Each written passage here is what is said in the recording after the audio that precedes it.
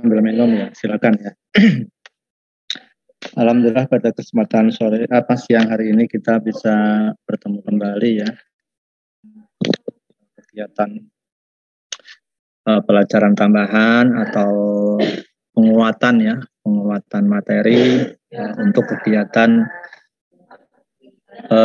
persiapan kalian alih jenjang dari SMA ke pendidikan selanjutnya gitu ya.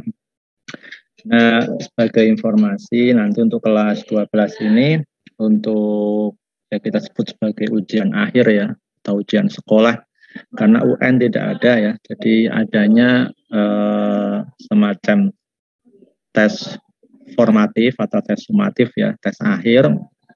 Nanti sifatnya bisa tes tulis, bisa project, bisa penugasan dan sebagainya ya tergantung mata pelajarannya. Tapi sampai sekarang belum ada informasi yang jelas. Soalnya di bulan Maret ya baru ada informasi bagaimana bentuk ataupun waktu pelaksanaan tes gitu ya. Oke, mari kita buka untuk bimbel fisika dan membaca basmalah bersama. Bismillah. Oke, semoga tetap semangat ya menjalankan aktivitasnya dan semoga semuanya dalam kondisi yang sehat ya, karena sehat itu sebagai modal utama kita ya untuk bisa beraktivitas.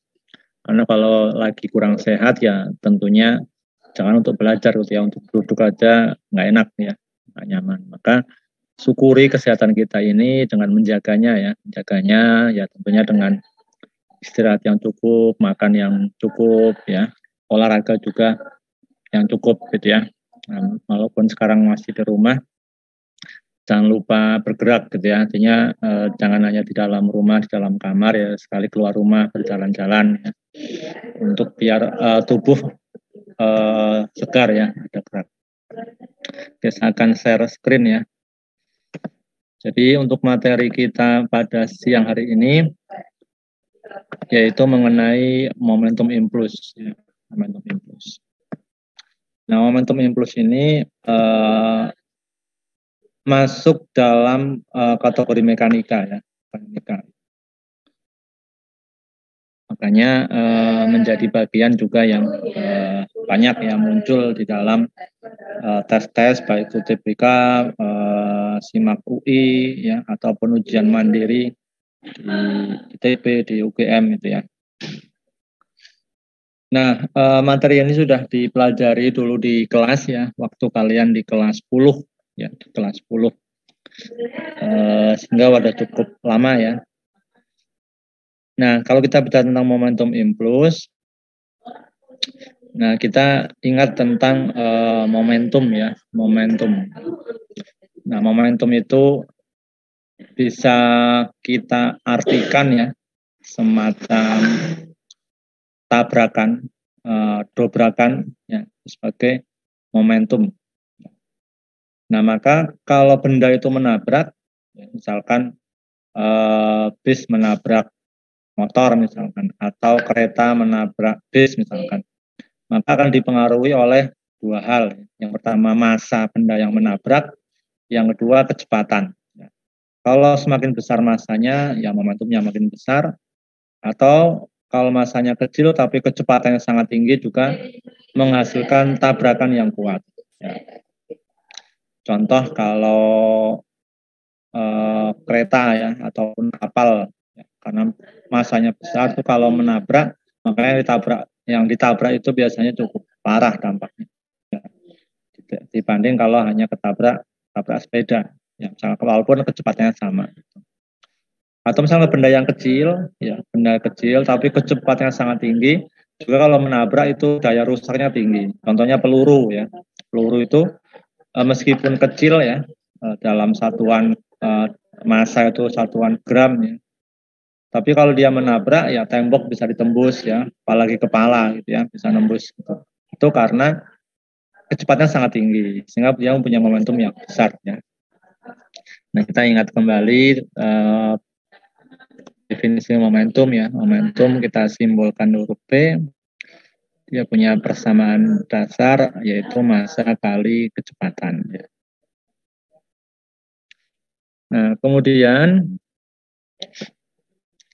yang kedua kita juga mengenal istilah impuls ya. Impuls.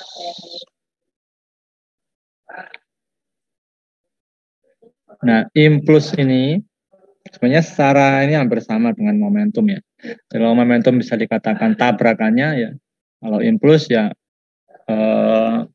kalau momentum itu kemampuan menabraknya, ya impuls itu bisa berarti tabrakannya sendiri gitu. Nah, impuls itu bisa kita cari dengan perubahan momentum atau bisa juga kita cari dari gaya dikali selisih waktu ya, selisih waktu benda bersentuhan. Gitu. Nah, makanya nanti rumus impuls bisa delta P ya, bisa juga F kali delta T. Nah, kemudian dalam momentum itu juga ada hukum kekekalan momentum ya. Hukum kekekalan momentum. Kekekalan momentum.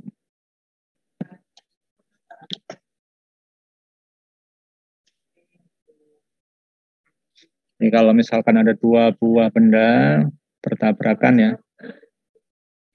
Ini M1, V1, M2, V2. Nah, maka setelah tabrakan nanti bisa nempel kah, bisa saling balik kecepatannya gitu ya, atau bergerak ke salah satu. Itu tergantung besar momentumnya. Maka secara hukum momentum bahwa jumlah momentum setelah itu sama dengan jumlah momentum sebelum tumbukannya. Jadi P sebelum sama dengan P setelah tumbukan. Ya. Dan misalkan ada dua benda berarti P1 tambah P2 sama dengan P1 aksen plus P2 aksen. M1 V1 ditambah M2 V2 sama dengan M1 V1 aksen ditambah M2 V2 aksen. Jadi persamanya gini. Yang paling penting pada momentum itu adalah arah ya, yang perlu diperhatikan. Jadi arah itu sangat menentukan nanti pada tanda kecepatan. Apa kecepatannya positif apa negatif itu tergantung pada arah benda. Kalau kanan gitu kita kesepakati positif, kalau kiri ya negatif. Yang berikutnya tumbukan ya. Tumbukan pada peristiwa tumbukan ya. Nanti ada tiga hal ya. Bisa tumbukannya itu lenting sempurna, bisa tumbukan lenting sebagian, bisa tumbukannya tak lenting sama sekali. Nah, pada proses tumbukan itu hal yang paling penting di sana ada istilah restitusi ya, koefisien restitusi. Restitusi itu apa? Atau koefisien restitusi itu apa? Yaitu perbandingan antara selisih kecepatan setelah tumbukan dibanding dengan selisih kecepatan sebelum tumbukan. Itu kita sebut sebagai koefisien restitusi. Nah, sebagai contoh misalkan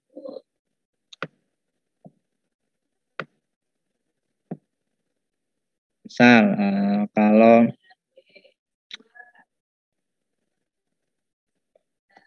benda misalkan benda bergerak awalnya misalkan 10 meter per sekon. Begitu kena dinding dia mantul ya.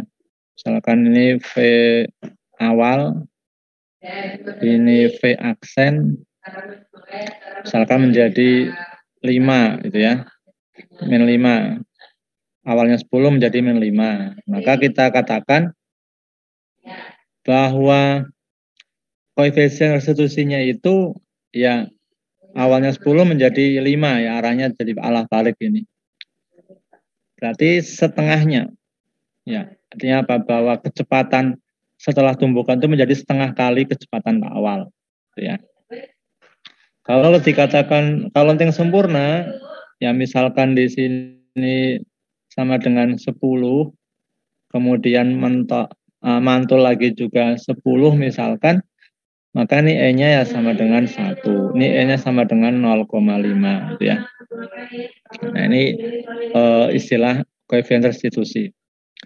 Nah, pada tumbuh lengking sempurna, nilai E-nya 1 ya. E-nya 1. Kalau tumbuh lengking sebagian, nilai E-nya antara 0 sampai dengan 1. Ya, jadi dia bisa 0, bisa 0, ya, 0, bisa setengah, bisa 0,7 ya. Pokoknya di bawah 1. Yang ketiga tumbuh tak lenting sama sekali, yaitu ketika misalkan setelah tumbukan kedua benda itu menyatu, terus sebagai tak lenting sama sekali.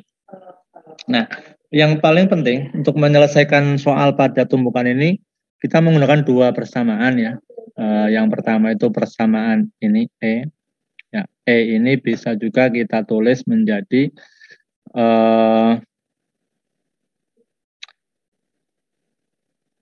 E sama dengan ini min delta V aksen dibagi delta V ya. Atau bisa juga E kali delta V itu sama dengan minus delta V aksen ya. Yang kedua, rumus yang dipakai adalah hukum kawan momentum. Ya, P1 plus P2 sama dengan P1 aksen plus P2 aksen. Nah, jadi untuk lenting sempurna, lenting sebagian kalau mengerjakan soal kita butuh rumus kedua ini. Rumus koefisien restitusi sama rumus tumbukan. Jadi untuk tumbukan tak lenting sama sekali kita hanya butuh rumus ini. Ya, hanya butuh karena nanti otomatis nilainya E-nya 0 ya. Karena E-nya 0, berarti ini dapatnya 0, kita hanya butuh rumus ini M1 V1 ditambah M2 V2 sama dengan M-nya ditambah ya M1 plus M2 dikali V aksen. Ya, atau hanya rumus pakai hukum kawan momentum. Selanjutnya ini masih tumbukan ya, terkait bola jatuh misalkan bola jatuh. Kalau bola kita jatuhkan dia akan mantul ya, mantulannya misalkan ini H nanti jadi H aksen 2 kali, aksen 3 kali, makin pendek gitu. Nah, kita bisa mencari berapa tinggi pantulannya dengan rumus yang tadi E sama dengan delta V aksen dibagi V ya, minus ya, E sama dengan minus delta V aksen dibagi V gitu ya. Kita akan mendapatkan rumus nanti E sama dengan H aksen per H, kemudian H akhir ya, atau H itu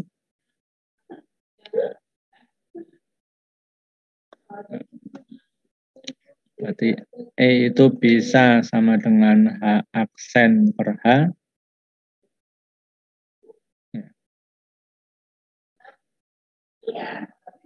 Ini kalau nggak salah ada akarnya ya. Ini ada akar ya.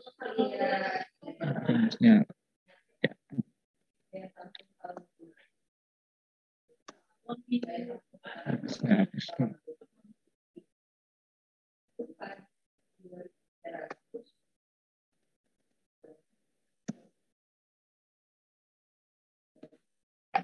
Jadi rumus ini E sama dengan akar ya. H aksen per H. Ya, benar. Kenapa akar? Ini dari rumus ini ya. Rumus asalnya V sama dengan akar 2GH ya. 2GH.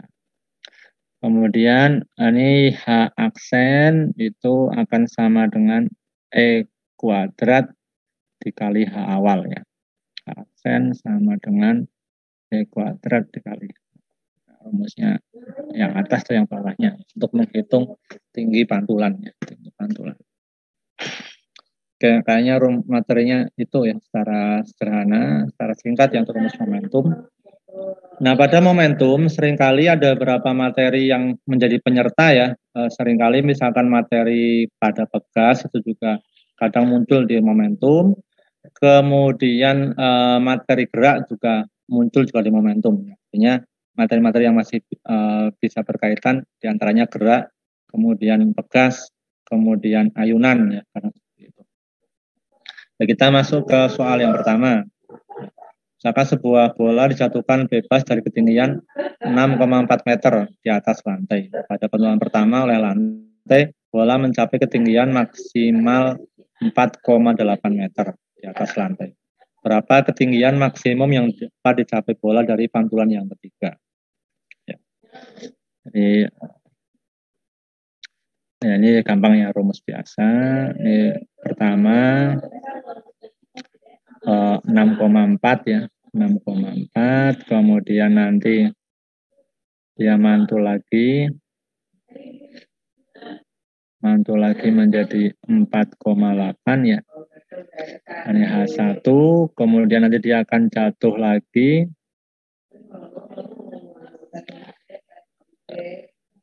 pantulan yang ketiga. Ini pantulan 1, pantulan 2 nih ya. Ini pantulan pertama nih H1, H2, H3. Benar nggak? Karena pantulan ketiga ya. Pantulan ketiga. Oke, langkah pertama kita ngitung apanya? Koefisien restitusi. Ya, bisa dihitung dulu E-nya. Koefisien restitusi. E sama dengan akar. Aksen.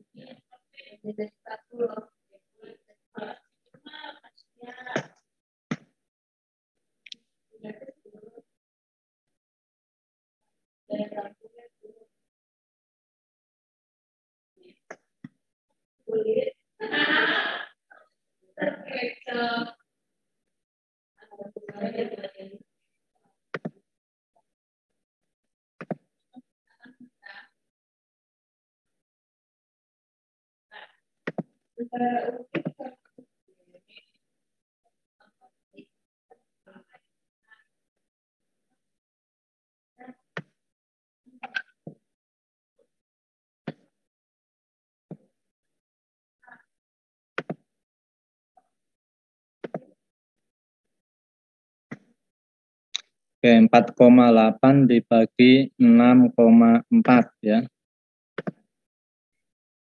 Akan kita dapatkan akar 0, berapa? 0,75 ya. 5. Nah, baru nanti kita cari H3. H3 sama dengan E kuadrat dikali H2. Oh, H2-nya belum ada. Kita cari dulu H2-nya ya.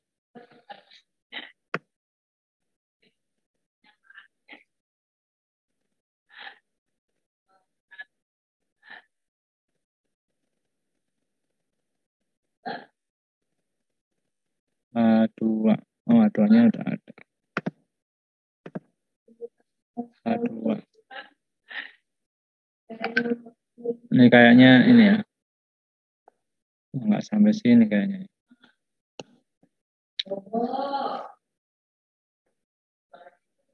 Ini kayaknya yang H3. H3 ini H2 ya. Nah, gitu. Ini H1.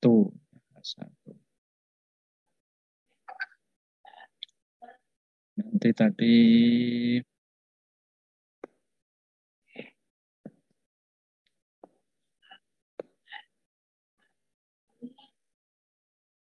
H2, H1.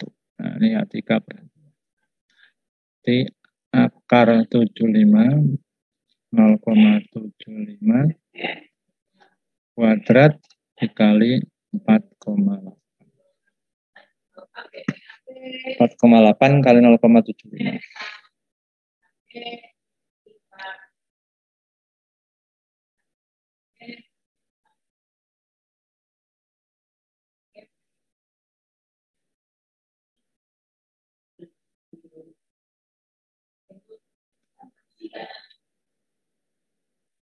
Gitu, atau ada pendapat lain? Contoh pertama. Atau ini kan ada dua pilihan ya. Ini H1, H2, H3, atau misalkan ini sebagai pertama, kemudian ini pantulan pertama, pantulan kedua, baru pantulan ketiga gitu ya. Ini pantulan pertamanya 4,8. Pantulan keduanya adalah 3,6 ya. 3,6. 3,6. Nah, ini kita kalau misalkan ya pakai yang bawah. Ini 3,6. Kalau kita pakai yang bawah, contoh yang ini ya. Nah, ini biar kita menyama persepsi ya. Kalau pakai ini H3 yang ini ya, H3 yang di bawah berarti 0,75 dikali 3,6. Ada enggak? 3,6. 2,7. Ada juga ya, 2,7. Kira-kira nih untuk kalian yang pakai yang bawah? Saya pakai yang bawah, Pak, yang 2,7. Yang bawah ya, karena ini kita baca bareng-bareng ini. Bola ketinggiannya 6,4. Pada pantulan pertama 4,8. Jadi pantulan pertama ini sebagai H1. Ya. Kemudian ditanyakan pantulan yang ketiga ya. Pada adalah pantulan kedua, pantulan ketiga. Jadi yang bawah ini yang kita pakai ya. Nah, bukan yang ini baru satu langkah. Dan yang salah ya. Jadi ini H awal, pantulan pertama, pantulan kedua, pantulan ketiga. Jadi hasilnya ke yang 2,7 gitu ya.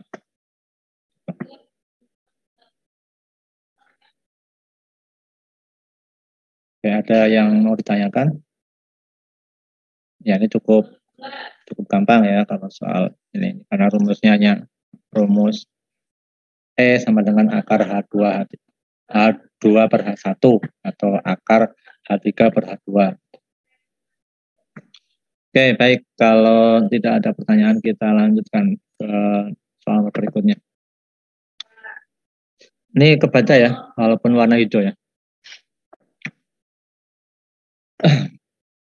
Balon bermasa M1 2 kg dan M2 4 kg saling mendekat di atas bidang horizontal yang licin.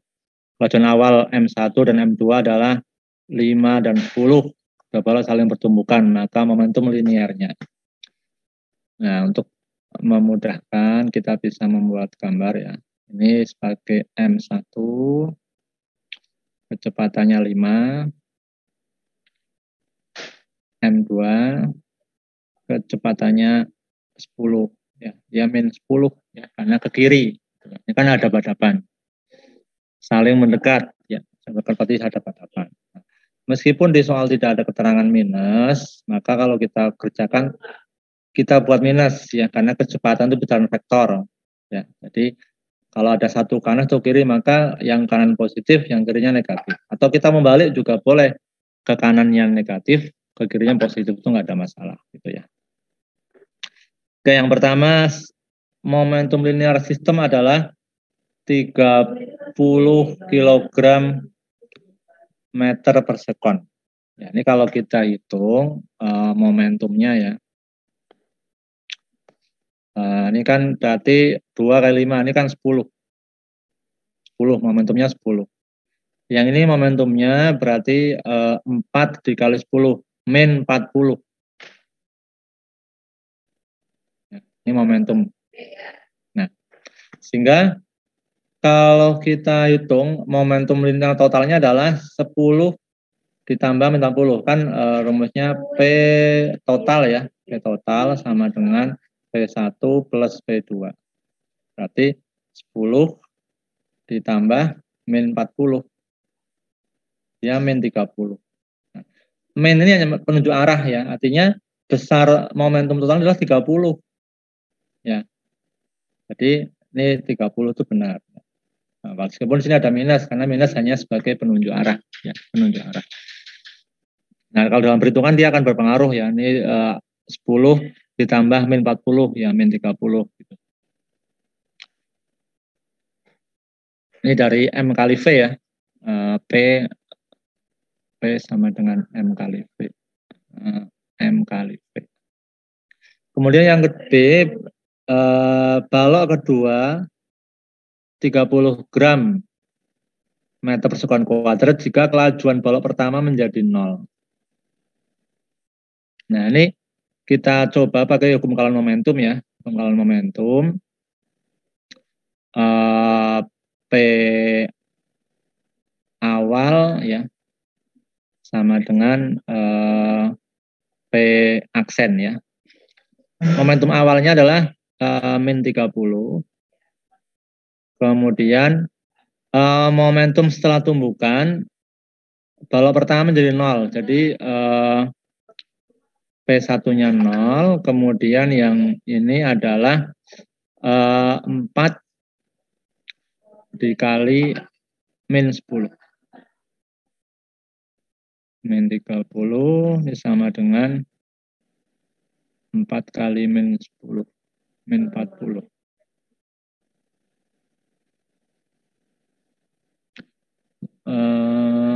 Momentum linear balok kedua 30 kg meter per sekon jika kelajuan balok pertama menjadi 0. Ini menjadi 0. Apakah bukan gini caranya. Masukin angka. Min 30 sama dengan P1 aksen plus P2 aksen gitu ya. Karena P1-nya 0 plus P2 aksen. Sehingga P2 aksen sama dengan min 30 ya, atau 30. Nah, ini berarti pernyataan yang kedua benar juga gitu. Benar gini ya. Kemudian balok pilihan yang option yang C, balok kedua 20 momentum linear balok kedua 20 kg meter per sekon jika kelajuan balok pertama 5 kg meter per sekon ke kiri. Balok kedua 20 kg. Momentum balok kedua itu 20 kg jika kelajuan balok pertama 5 kg meter per sekon. Mana nih? Balok pertama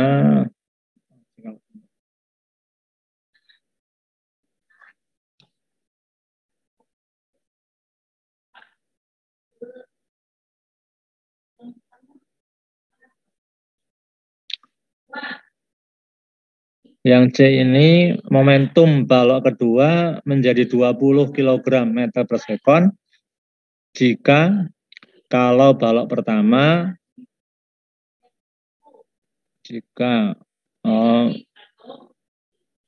momentum balok pertamanya adalah 5 kg ke kiri. Mana nih?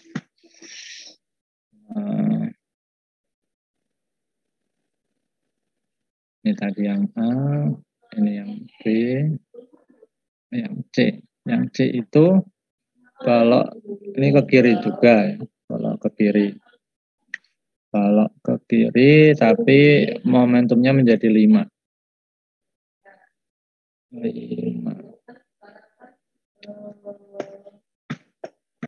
Momentum balok kedua menjadi 20 kg jika kelajuan balok pertama 5 kg. Balok yang 5 kilo ya.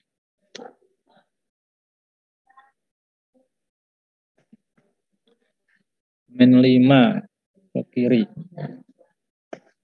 Ini kayaknya kecepatannya menjadi ya. Setelah tumbukan maksudnya menjadi 5 ya. Ini bukan 5 kg ya. Jika kelajuannya karena kelajuan kayaknya ini kecepatan kelajuan. Nah, sehingga untuk menghitung momentumnya yang C ini sama gini ya. P sistem sama dengan P1 aksen plus P2 aksen ya. Tadi sistemnya min 30 sama dengan untuk benda kedua kan 2, ini masanya 2, min 5 karena ke kiri ya, ditambah P2 aksen. Min 30 sama dengan min 10 plus P2 aksen. Nah, ini min 10 pindah ke sini jadi plus ya, min 30 plus 10 berarti min 20, maka P2 aksen sama dengan min 20 ya. Nah, benar ya. 20. Kalau ada bingung bertanya ya. Kemudian yang momentum linear balok pertama untuk opsi yang D ya. Momentum linear balok pertama itu 30 kg meter per sekon kuadrat ketika kelajuan balok kedua 0. Ya, ini sama untuk yang D. P sistem sama dengan P1 aksen plus P2 aksen. Min 30 sama dengan P1 aksen, P2-nya 0. Ya. Maka P1 aksen sama dengan min 30. Ya. Nah, ini benar juga ya. Nah, ini soal itu ya pernyataan 1 benar, 2 benar, 3 benar, 4 benar. Ya. Ada yang bertanya nggak sampai sini? Penjelasannya membingungkan nggak?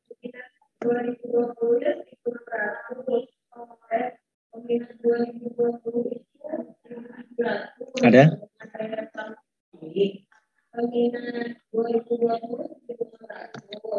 Nggak ada?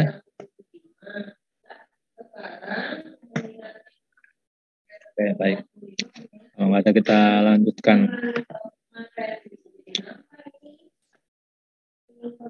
Bola kaki bermassa 0,40 gram bergerak dengan kelajuan 10 meter per sekon melayang sejajar sumbu horizontal. Kita gambar, misalkan ini bola bergerak mendatar ya, 10 meter per sekon.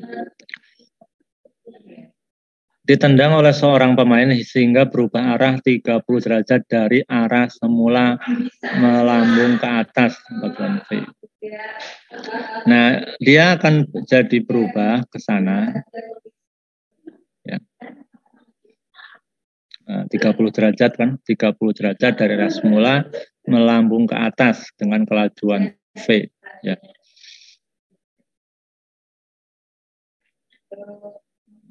V.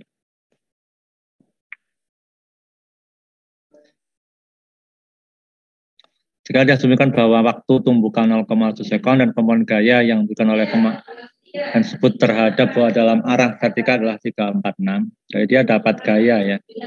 Dapat gaya F itu sama dengan 346 Newton. Maka nilai V sama dengan ya.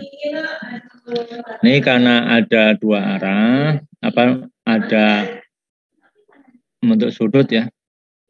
Sudutnya kan di sini nih 30 ya.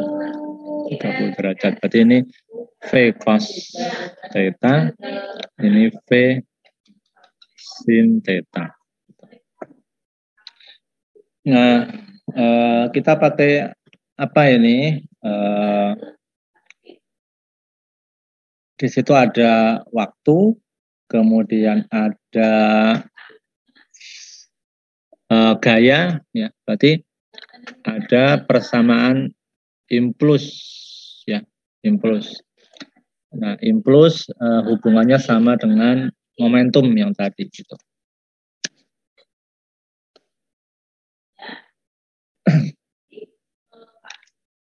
Nah, kita mencari kalau kita ingat tadi persamaan impulsnya, impuls itu sama dengan delta P. Delta P. Nah, berhubung gaya ini searah sumbu Y, ya, dia kan ke atas nih. Ini V, nanti ini sini Vx, ini V cosnya. Vy itu sama dengan V cos theta, Vx sama dengan V cos theta. Ini V sin ya. V sin theta, ini V cos theta. Nah, I sama dengan IY ya, pada sumbernya mana delta P Y. F kali delta T sama dengan M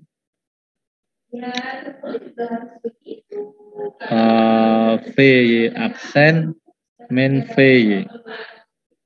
Dan kecepatan akhir, kecepatan awal. Nah, F-nya 346, delta T-nya 0,01 sekon, M-nya 0,40. Nah, V aksennya ini V sin theta ya. V sin theta. V sin theta dikurangi VY-nya. VY awal. VY awalnya kan 0 karena awalnya benda bergerak arah horizontal. Dia jadi arah vertikal. Di kecepatan awal untuk arah sumbernya 0. Nah.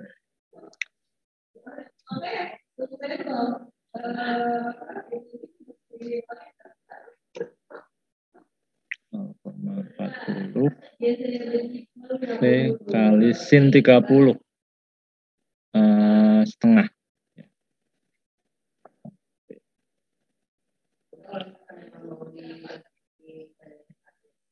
Nah, jadi 3,46 sama dengan 0,4 setengah 0,2 0,2 V sama dengan 3,46 dibagi 0,2 3,46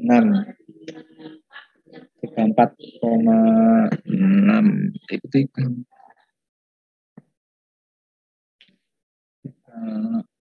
4,6 bagi 2 34,6 bagi 2 17 ya 17,3 meter per sekon. Kayaknya gini kayaknya ya.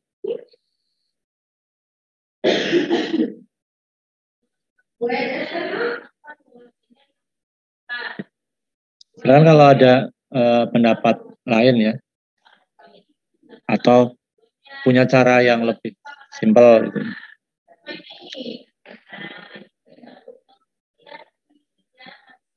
Jadi ini penendang bola itu tidak membuat bola berbalik arah ya. Kalau kita lihat di soal tidak ada keterangan berbalik arah, sehingga dia arahnya masih tetap semula. Kalau awalnya ke kanan dia tetap ke kanan. Hanya dia dari awalnya searah horizontal menjadi membentuk sudut 30 derajat.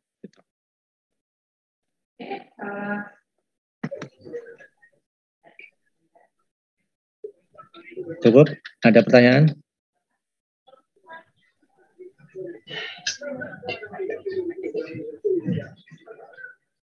Kalau tidak ada pertanyaan, saya lanjutkan ke soal selanjutnya ya.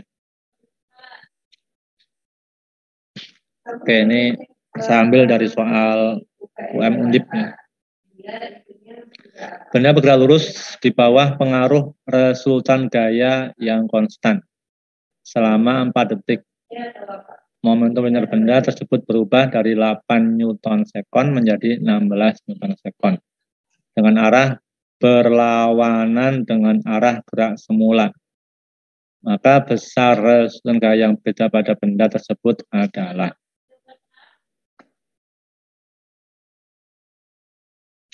Nah, itu kita lihat delta ini ada waktu ya 4 detik, kemudian perubahan momentumnya 8 menjadi 8, 16 dengan arah berlawanan dengan arah semula. Jadi kalau kita kalau misalkan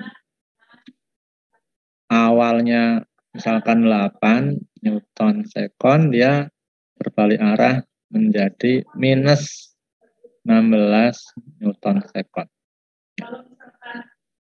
Karena ada waktu, ditanyakan gaya, berarti kita pakai rumus impuls ya. Impuls sama dengan delta P. Ya, impulsnya F per S sama dengan delta S, delta P ya. Delta P itu P aksen min P awal. F S-nya 4, kemudian min 16 ya, min 16, min 8. 16 min 8, min 24 ya. Min 24 per 4 ya. 4 12 2 6 ya. Ini min 6 arah ya. Nah ini kadang kalau apa ya, mungkin kita bisa salah juga seperti ini, misalkan ngerjainnya F kali S sama dengan 16 kurangi 8 ya. F kali 4 sama dengan 16 kurangi 8 berarti 8 ya. Berarti 8 per 4 ya. Nah, sama dengan 2 Newton. Nah, ini ada 2 jawaban.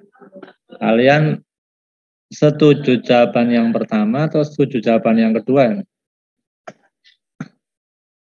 Pertama ya. Nah, makanya tanda minus sangat penting ya di dalam momentum impuls ini. Karena kalau kita kurang tanda minusnya, contoh yang kedua ini ya. Jadi walaupun ini salah, di option juga ada gitu ya, 2 gitu. Ada pengecoknya. Gitu. Nah, ini yang disebut sebagai konsep ya, konsep ya konsep minus ini ya. Kalau beda arah tandanya berbeda. Itu yang diingat-ingat tuh. Kadang soal gampang karena kita kurang teliti dalam hal tanda, kebetulan juga salah jawabannya di optionnya ada, kita udah sangat yakin ya ternyata salah gitu ya. Oke, kita teruskan. Ini kalau kita lihat soalnya kan mudah ini ya, cuma dia ada pengecoh ini aja, tanda minus gitu, karena di soal itu tidak pernah tulis ya, jadi di soal itu tidak pernah tertulis untuk seperti ini ada misalkan menjadi min 16 itu enggak, jadi hanya ditulis dalam arah berlawanan, jadi ketika arah berbeda itu tandanya berbeda. Oke.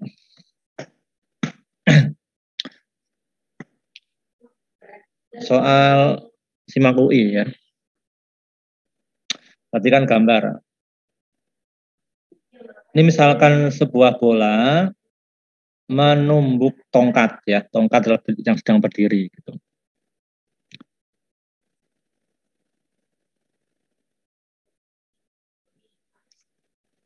Nah, nanti ketika bola tanah liat itu menempel ke tongkat ya, tongkatnya kan akan ambruk ya, akan ambruk. Nah, di sini ditanyakan berapa kehilangan energinya. Ya. Nah, ini nggak tahu apakah di tengah tongkatnya ini ya, ada paku gitu ya, sehingga nanti membuat tongkatnya berputar ya. Memiliki sumbu putar tanpa gesekan pada pusat. Dia punya sumbu putar di sini ya, berarti dia bisa berputar. Jadi ketika nanti ketabrak bola tanah itu dia akan berputar ya, bukan ambruk, berputar. Pada pusat masanya seperti gambar sebongkah tanah liat 10 meter detik membentuk menumbuk tongkat dan tetap menempel pada tongkat dan daripada pusat. Nah, ini tanyakan kehilangan energinya gitu. Oke, langkah pertama pakai apa coba?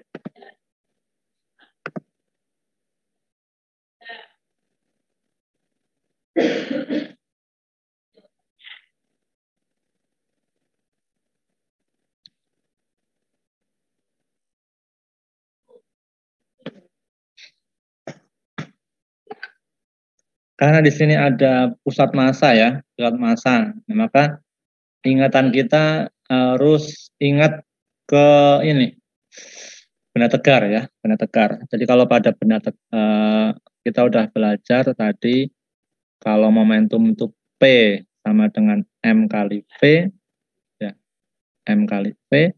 Dan lagi kalau untuk benda yang bergerak rotasi nanti ada momentum sudut ya, L. L itu sama dengan inersia dikali omega ya. rumus ini sama sebenarnya.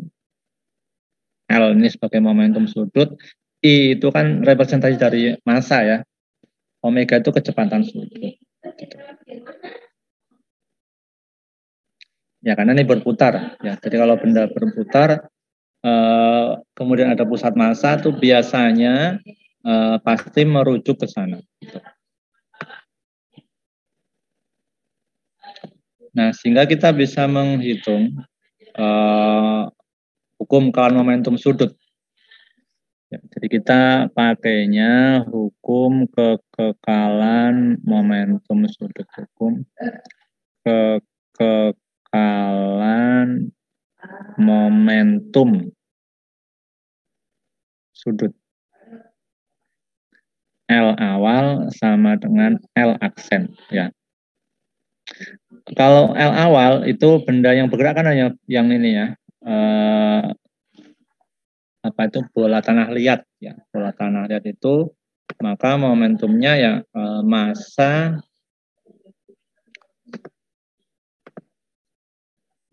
ini massa kali kecepatan kali R ya, M kali V kali R ya, karena biasanya hubungan antara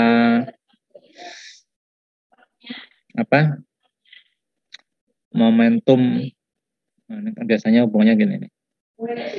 P itu sama dengan P dikali R itu akan sama dengan M kali V kali R ya. P kali A itu menjadi L, nah ini bisa juga dapat rumusnya M kali V kali R itu bisa ya. Maka ini M kali V kali R. Nah kemudian setelah nanti bola menempel, nah maka dia baru bergerak berputar ya, bergerak berputar. Nah kalau bergerak berputar, kan nanti ada dua benda ya, ada bola, ada tanah liat.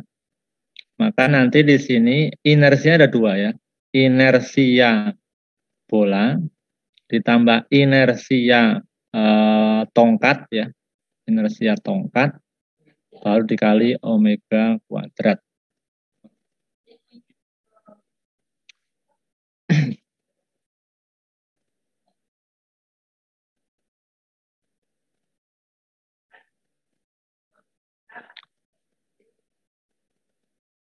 Masanya 1, kecepatannya 10,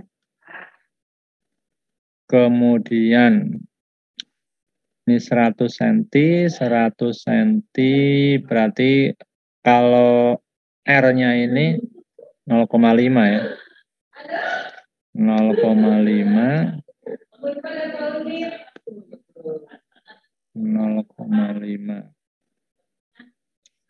Kalau ini inersia bola rumusnya apa? Yang bola. Ya. 1/12 itu kalau ini ya batang diputar pada pusatnya ya.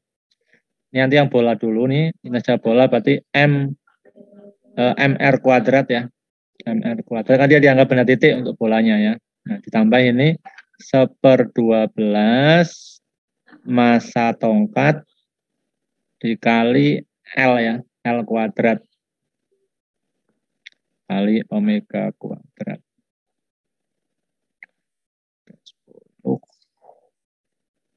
5 sama dengan M-nya 1 kali R-nya 0,5 kuadrat ditambah 1/12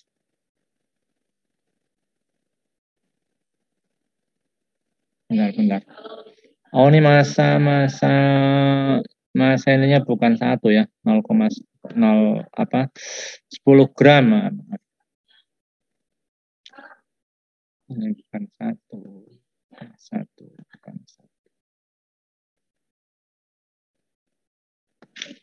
Berarti ini 0,1 ya, 100 gram ini 0,1. Berarti 0,1 kali 10 0,5, jadi 0,5.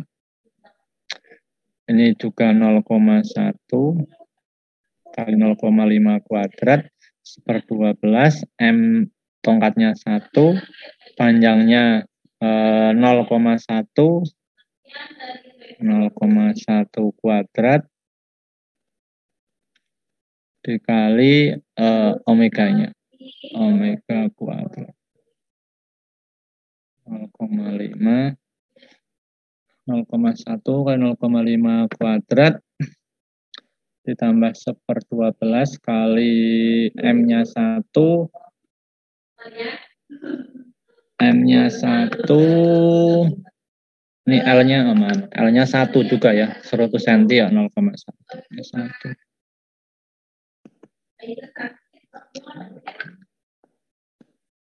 Nah, 1 kuadrat.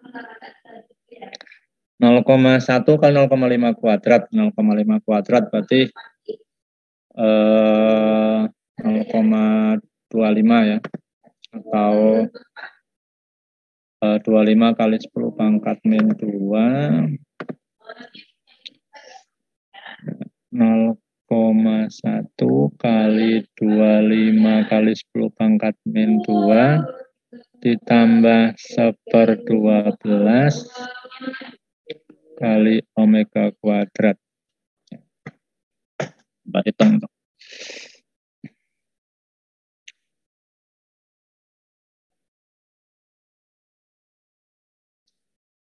0,1 kali 2,5 ke 92 ditambah 1/12.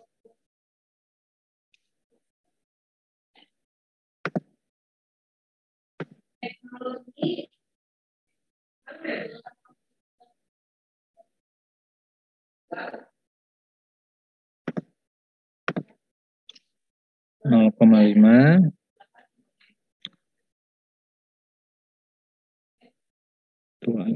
kali 10 pangkat min 3, 25 berapa? 13/120 W gitu. Begini ya?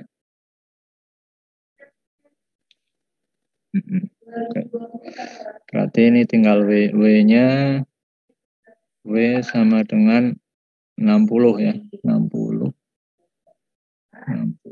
per 13. Gitu ya.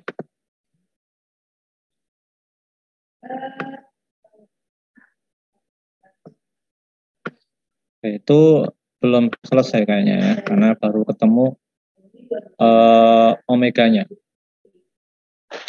Nah,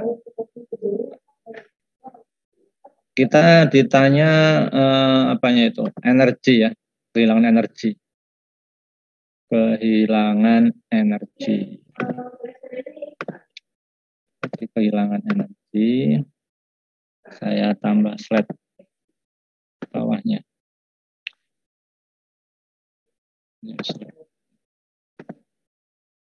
Nah, tadi dapat omeganya sama dengan berapa tadi? 60/13 ya.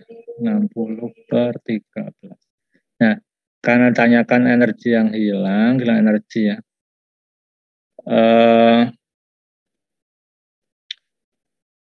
Delta EK berarti EK, kalau kehilangan berarti EK awal kurangi EK akhir ya. EK akhir. Gitu. Ya, karena tanyakan EK.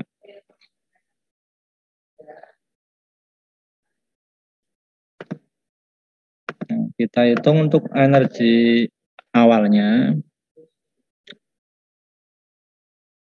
EK awal. Berarti setengah MV kuadrat. Ya. Setengah. Masanya 0,1. P-nya berapa tadi? 10. 10 kuadrat ya. 100 kali 0,1 berarti 10 kali setengah 5 ya. 5 Joule. Kemudian EK akhir. EK akhir.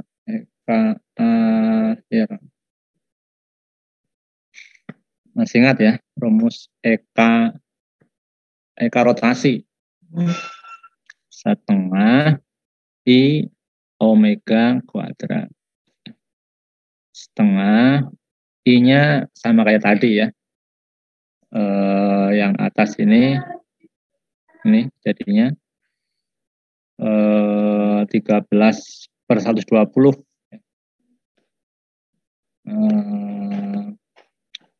13 apa? Ya 13/120. Ini kalau kita tulis ya, maka I bola ditambah I tongkat kali omega kuadrat. Setengah. Tadi dari soal atasnya kita ketahui I-nya itu mendapat 13/120. 13/120 ya. Benar kan ya? Ya, dikali omeganya tadi 60/13. 60/13 kuadrat. Nah, setengah nih 13 bisa dicoret 1 ya. Nah, 13 gampang. 13/120 60/13 60/13 ya.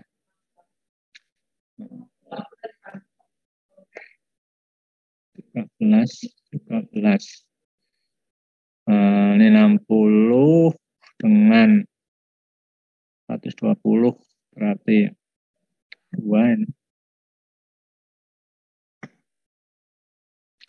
1/4 60 bagi 4 15/13 ya.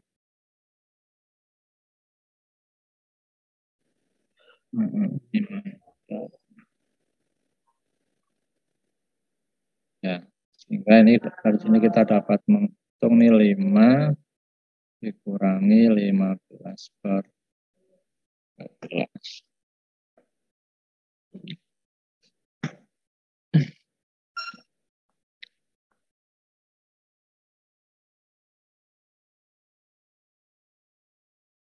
1,15. 5 dikurangi 1,15. Sekitar 3,85 ya. Coba kita lihat pilihannya ada 3,84 ya. 3,84 ya, karena ini 1,1538 ya.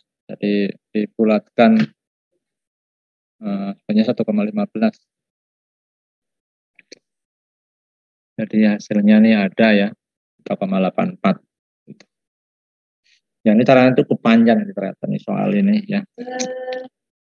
Cukup panjang.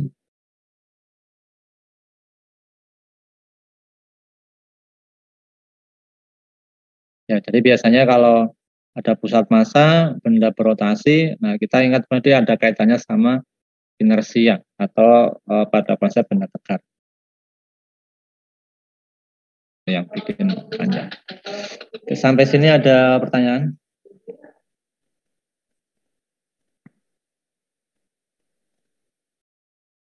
Cukup? Kita lanjutkan ya. Ya.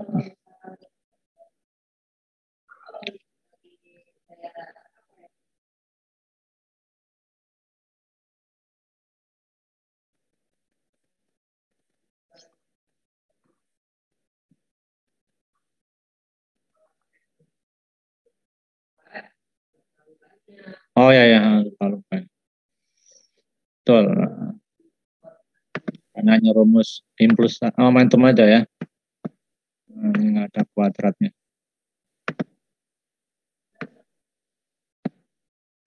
Kenapa tadi jadi ada kuadrat ya? Oke, untung nih di sini nggak kita tulis lagi ya. Oke, terima kasih. Ada lagi yang lainnya?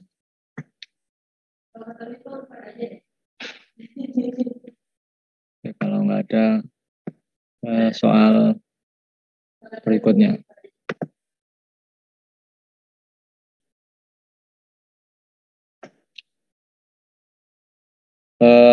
Soal UMPTN zaman saya ini ya, tahun 2001. 2001 zaman saya lulus SMA dan namanya UMPTN. Ke suatu ayunan yang bandulnya bermassa M dinaikkan pada ketinggian A. Jadi kalau saya gambarkan, ini ayunan ya, kemudian dinaikkan dia. Ayunan ini massanya M, dia setinggi A. Ya. Dan dilepaskan. Pada bagian terendah lintasannya, bandul membentur suatu massa. Ya, jadi nanti ketika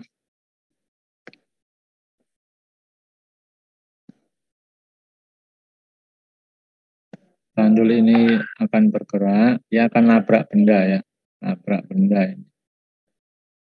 Benda yang bermassa M, yang mula-mula diam di atas permukaan yang mendatar licin, dia licin. Apabila setelah benturan kedua massa saling menempel, maka ketinggian H yang dapat dicapai keduanya. Jadi ini nanti setelah nubuk benda, dia akan jadi dua ya.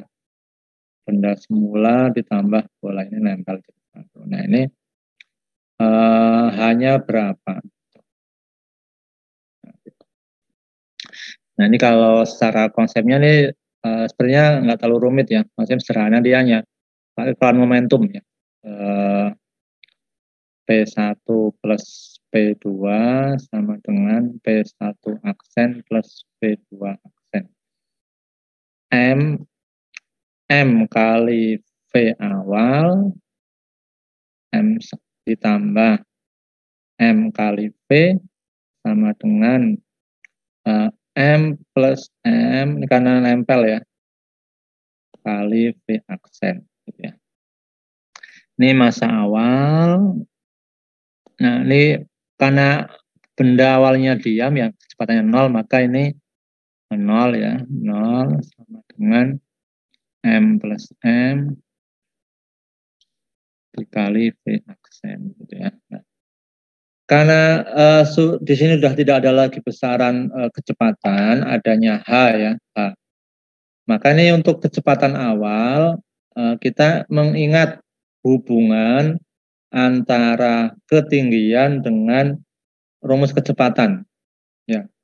Atau rumus kecepatan yang hubungannya sama ketinggian. V sama dengan titik ya, yang itu mengandung ketinggian. Saya ingat enggak?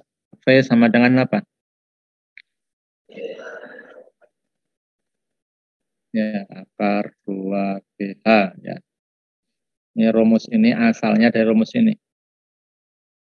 VT kuadrat sama dengan V0 kuadrat bisa plus ya, plus 2GH atau min 2GH ya. Jadi kalau benda bergerak ke atas biasanya sini min, kalau benda bergerak ke bawah ini plus ya. Nah, kalau V0-nya ini 0, maka hanya tinggal menyisakan VT. VT sama dengan 2GH. Sehingga V sama dengan akar 2GH. Ya, ini rumus, asal-usul rumus ini. Nah, ini maka bisa diganti di sini M dikali akar 2GH ya, sama dengan ini M plus M, ini juga sama, V aksennya juga kita ganti dengan 2GH. Nah, gitu. Nah, karena ini ada akar, maka kita kuadratkan ya. Ruas kiri kan kita kuadratkan, maka ini menjadi M kuadrat. Nanti 2G bisa hilang ya. 2G kali A sama dengan M plus M ya, H kuadrat, apa H saja ya. Ini kuadrat ya, kuadrat kali H. Nah, yang tanyakan H kecil. Maka H kecil, kita tulis sampingnya.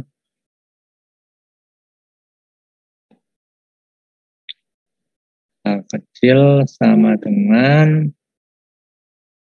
M kuadrat kali H dibagi M plus M. Itu ya. Nah, kuadrat. Atau menjadi H sama dengan M dibagi M plus M kuadrat dikali H.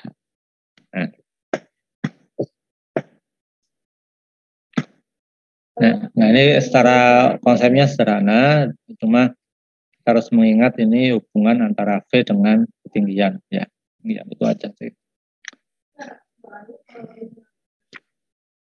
Oke, ada pertanyaan sampai sini?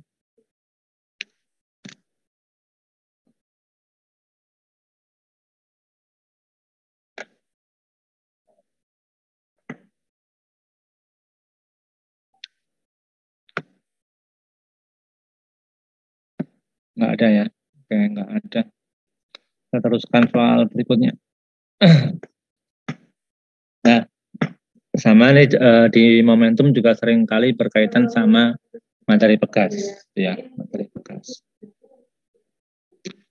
Peluru dengan massa 50 gram ditembakkan ke arah balok bermassa 0,95 kg yang terletak pada bidang datar licin hubungan dengan bekas pada gambar di atas.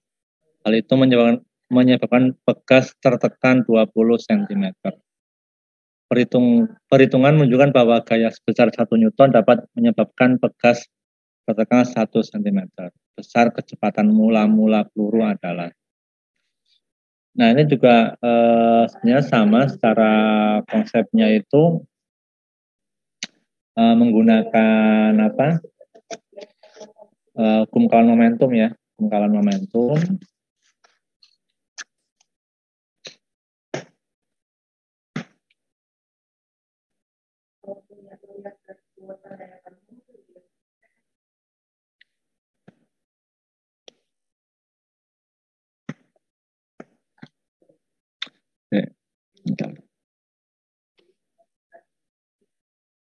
Besar kecepatan mula-mula peluru.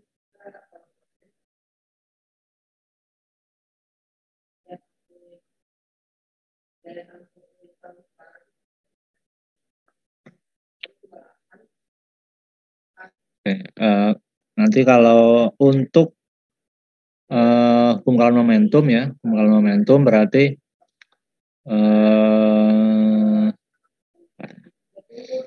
massa peluru kali kecepatan peluru ditambah massa balok kali kecepatan balok sama dengan, ini kan nanti setelah ini gabung ya antara peluru dengan balok itu menjadi satu, maka nanti gabungan MP M benda kali V aksen ya. Kan tanyakan ini V mula-mula ya, tanyakan VP. Ini MP kali VP ditambah, ini karena baloknya dia berarti 0 ya, 0 sama dengan MP plus MP kali V aksen. Nah, untuk mengetahui V aksen ya, berarti kita di sini harus nyari dulu V aksen ya. V aksen. Nah, kita ingat ini ada pegas ya. Nah, kita lihat di sini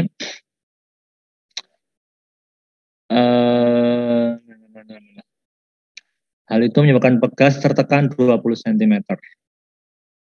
Nah, berarti delta X-nya ini kita tinggal rumus yang atas, kita nyari yang ketahui delta X-nya itu adalah 20 cm ya, 20 cm atau 20 kali 10 pangkat 2 meter. Kemudian diketahui bahwa berita menunjukkan bahwa gaya sebesar 1 Newton dapat menyebabkan pegas tertekan 1 cm. Berarti ini kita bisa mencari konstanta pegas ya, konstanta pegas ya, konstanta pegas dapat kita hitung dari F sama dengan Kx ya. Nah, kita hitung konstanta pegas F sama dengan Kx, K sama dengan F per X. F-nya 1, X-nya 1 kali 10 pangkat min 2. Ya. Berarti konstanta pegasnya adalah 100. Ya. 100 Newton per meter. Oke. Nah, dari rumus sudah diketahui K-nya, kemudian diketahui delta X-nya, kita bisa nyari apa lagi coba? Ambil minum.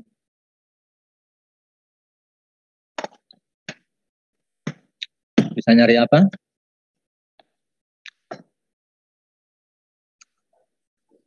Ya, energi potensial pegas. EP pegas, rumusnya apa? Setengah KI kuadrat. Nah, nanti energi potensial pegas ini kan dia sini ada potensial pegas, nanti akan menjadi bentuk gerak ya, dia akan berayun ya. Maka nanti EP ini akan sama dengan EK ya, EK gerak benda ini yang setengah MV kuadrat. Nah, jadi setengah KX kuadrat sama dengan setengah MV kuadrat. Ya. Nah, ini V nanti menjadi V aksen ini ya. Setengah kita, maka V kuadrat sama dengan KX kuadrat per M ya.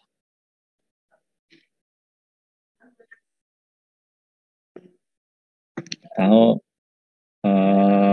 V ini V sama dengan X akar K per M. X-nya 20 kali 10 pangkat min 2, K-nya 100, M-nya,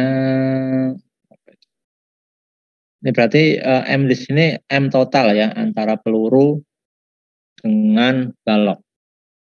0,95 ditambah 50, 1 ya. Oke. 1 atau belum? 0,95 ditambah 0,05.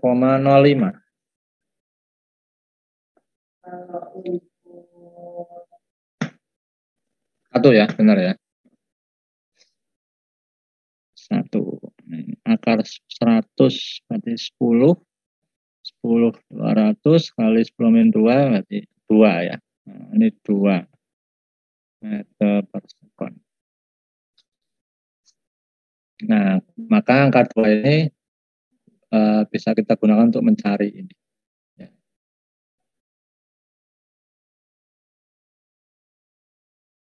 Kita kembali ke sini.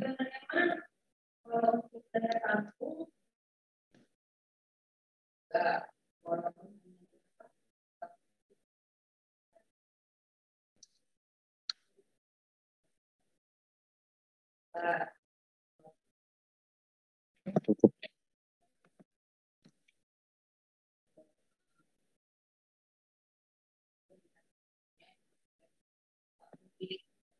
Oke. Ini MP. Masa peluru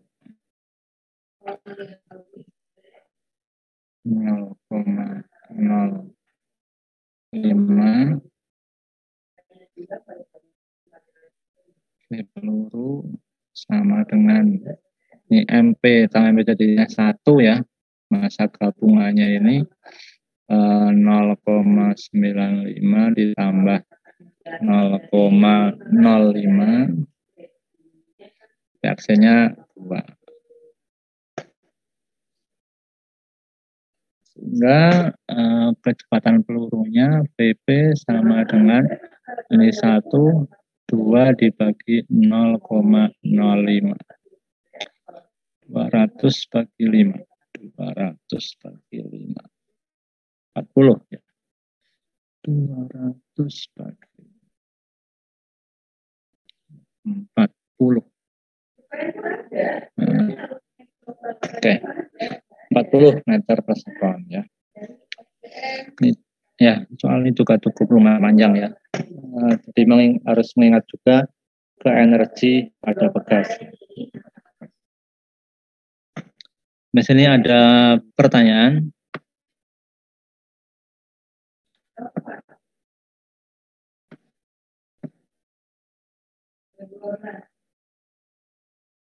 Oke, kalau nggak ada, kita soal terakhir.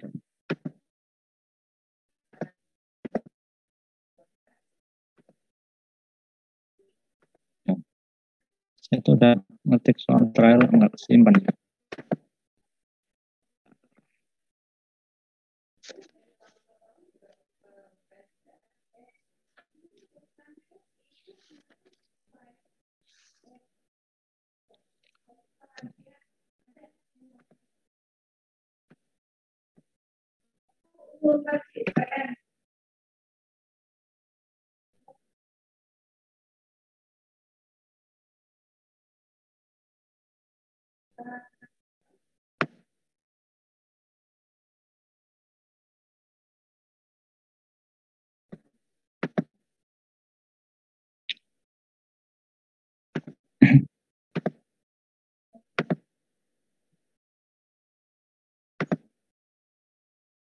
Perasaan saya udah ngetik, ternyata hapus sekali.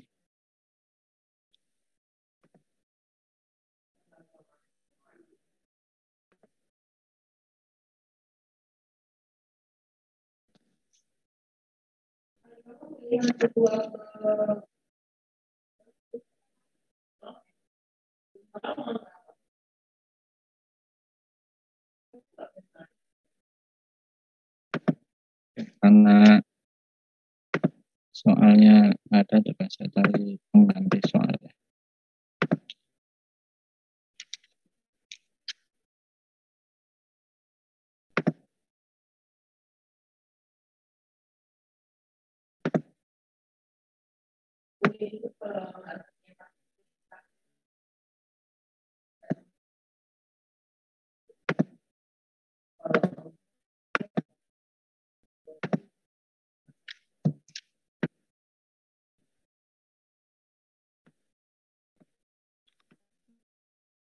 Silakan dicoba. Saya tak sambil buka absennya. Absen mumpung masih ada waktu 5 menit.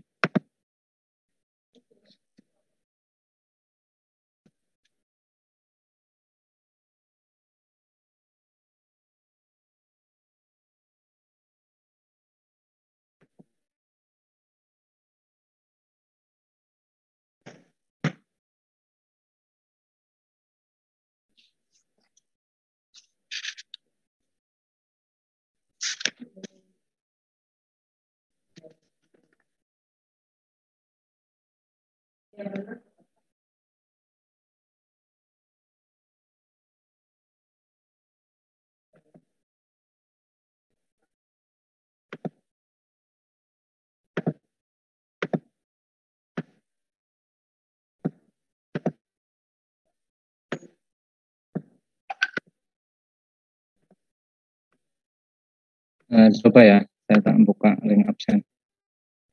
Saya absen dulu. Abdul Hadi Montasir. Hadir, Pak. Abdul Al-Ghifari. Hadir, Pak. Mas Harif Hidayat. Asmili Sifa. Hadir, Pak. Ya, Alivia Salasanabila.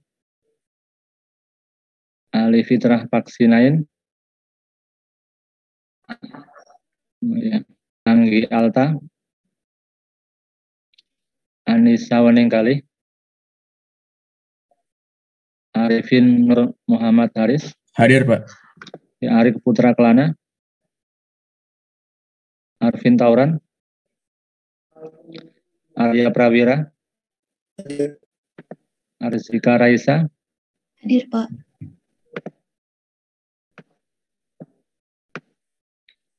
Ayu Sri Kandi. Hadir, Pak. Berliana Ramadan. Hadir, Pak. Darel Andri. Elfrida Firhatumida. Silakan hadir, Pak. Oke. Elfrida. Fasa Arni. Farah Febrianti. Hadir, Pak. Oke. Fitriana Nuril. Hania Zivana. Haris Hidayat. Hasna Aulia. Irfan Nur Hakim. Hadir, Pak. Oke. Kaisar Radin. Umara Maheswara. Hadir, Pak. Lintang Gusti Kinanti. Hadir, Pak. Muhammad Arif. Hadir, Pak. Muhammad Farid. Muhammad Iman Nugraha. Nasiwa Eki Cahyani. Hadir, Pak. Nurlia Aziza.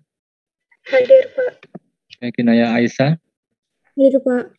Reifa Nur. Hadir, Pak.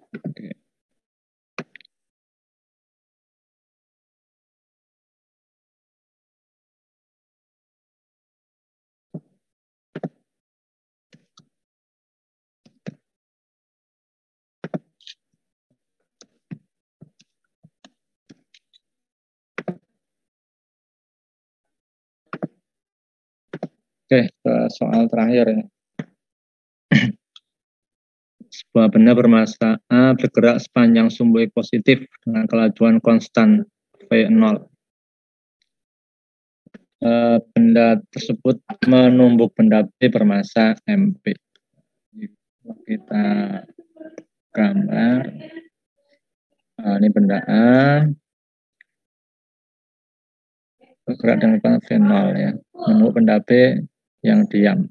Benda B diam. V-nya 0 ya. V sama dengan 0. Selama temukan beserta interaksi yang dialami benda B ditunjukkan dalam gambar. Kelajuan benda A setelah tumbukan adalah. Jadi tanyakan V A aksen. Gitu. Nah, kita bisa mengerjakan ini dengan apa? Tumbukan. Ini kalau kita lihat pada grafik ini ya, karena grafiknya nggak jelas.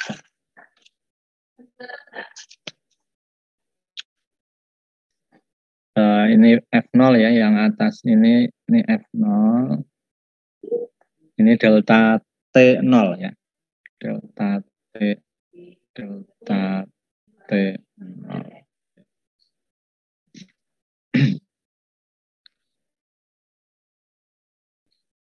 Nah, yang pertama dari grafik ya, grafik itu bisa dipakai untuk mencari apa ini?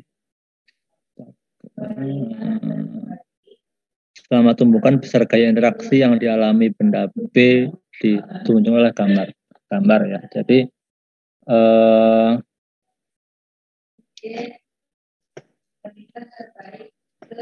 VB ya, nanti untuk menghitung VB. Jadi pertama kalau kita lihat grafik ya, lihat grafik dari grafik kan sebenarnya rumusnya itu kalau ini grafik kan segitiga berarti ya, segitiga berarti kita pakai luas segitiga ya. Luas segitiga itu sama dengan delta P ya, perubahan momentum pada benda B. Ini setengah kali F0 kali delta T0 sama dengan MB, ya massa benda B ini karena grafik itu menunjukkan untuk B. VB dikurangi V0B, ya, atau V akhir B dikurangi V awal B, ya, V0B. Boleh atau pakai simbol yang umum, ya. Simbol yang umum itu kita pakai simbol yang umum, berarti V aksen B dikurangi VB. Ya. Meskipun sudah dikatakan kecepatan V0, VOB-nya 0, ya, VB-nya 0. Maka ini setengah V0 kali delta T0 sama dengan MB kali VB aksen kurangi 0, ya. 0. Sehingga ini kita nanti fokusnya ke VB-nya, ya. VB aksen itu sama dengan V0 kali delta T0 dibagi 2 MB. Nah, ini baru satu langkah, ya. Langkah kedua pakai apa coba? Pakai ini, ya, pungkalan momentum. Yang pertama, yang langkah berikutnya, karena ini jelas benda bertumbukan, ya, bertumbukan, maka pasti berlaku nggak nyala.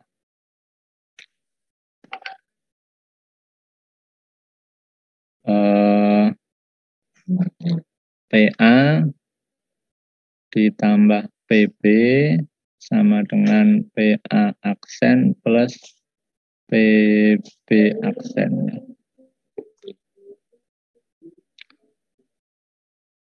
Saya ke halaman berikutnya, ya, kelihatan. PA plus PB sama dengan PA aksen plus PB aksen. MA kali VA ditambah MB kali VB sama dengan MA kali VA aksen ditambah MB kali VB aksen. Ya. Nah, karena benda awalnya 0, maka ini hanya tinggal MA kali PA awal, ya. PA awal ditambah 0 sama dengan MA kali VA aksen ditambah MB kali VB aksen. Nah, di sini kita mencari ininya, VA aksennya, ya. MA VA aksen min MB kali VB sama dengan MA kali VA aksen. Maka VA aksen akan sama dengan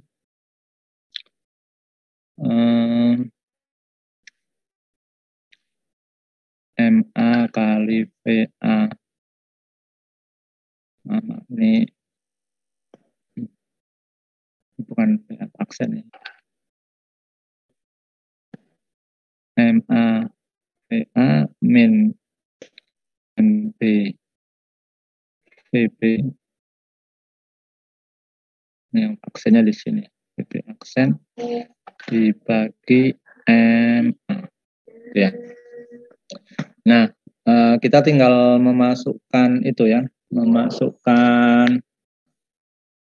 Ini kalau VA-nya ada V0, ya, atau VA-nya ada V0.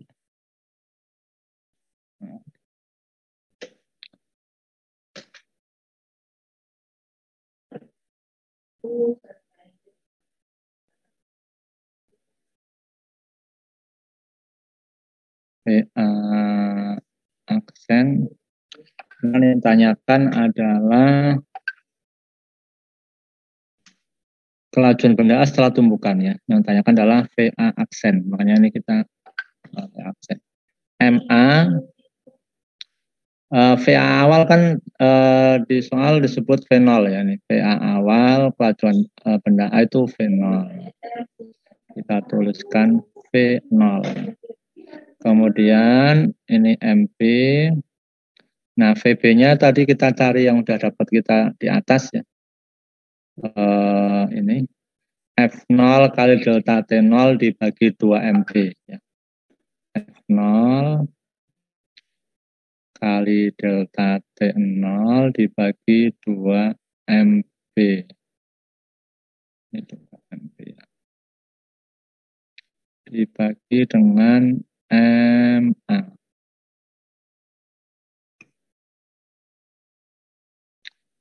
Nah, udah itu tinggal menyesuaikan dengan option, coba lihat optionnya dulu. F0 min.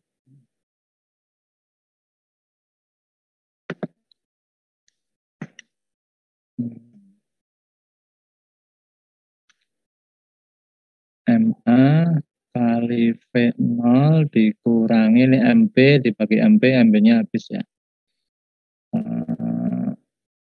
F0 kali delta T0 per 2 ya. Dibagi 2 dibagi MA. Nah, maka tinggal ini dikalikan MA.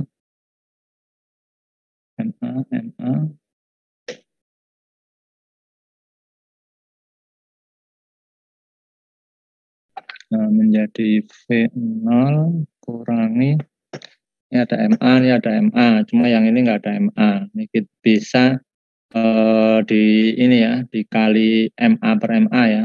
Nah, sehingga akan menjadi V0 dikali V0 kali delta T0 dibagi 2 MA ya. Nah, hasilnya ini.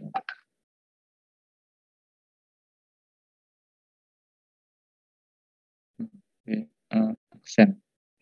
V0 dikurangi F0 kali delta T0 per 2 MA. F0 min 2 F0 kali delta T0 dibagi 2 MA. Yang ini ya. Yang B ya masalah ini.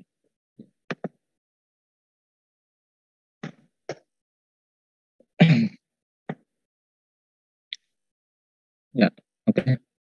Ada pertanyaan? Ya, jadi yang mungkin salah satu yang dapat kita ambil pelajaran ya dari tadi bahwa pada materi momentum impuls ini ada yang soalnya panjang untuk kita kerjakan dan juga soal-soal yang sifatnya pendek untuk kita selesaikan ya.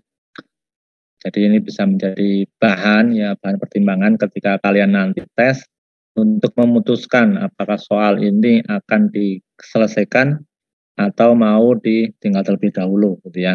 Nah, jadi itu butuh jam terbang ya, jam terbang artinya semakin sering menyelesaikan soal, kita akan bisa punya gambaran terhadap setiap soal yang kita hadapi.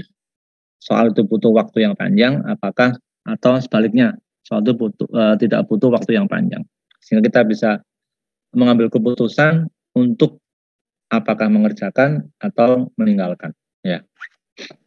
Karena pastinya dari 20 soal ya, 15 soal ya, jatah untuk di UTBK itu belum tentu semua bisa diselesaikan ya, karena mengingat waktu.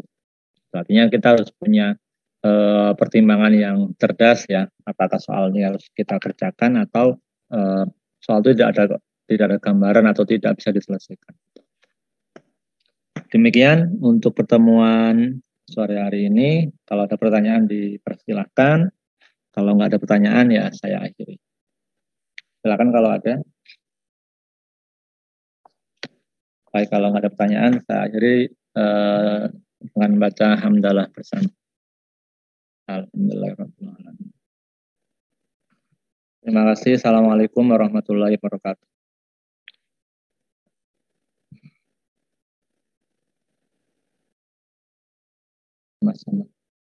Halo, assalamualaikum.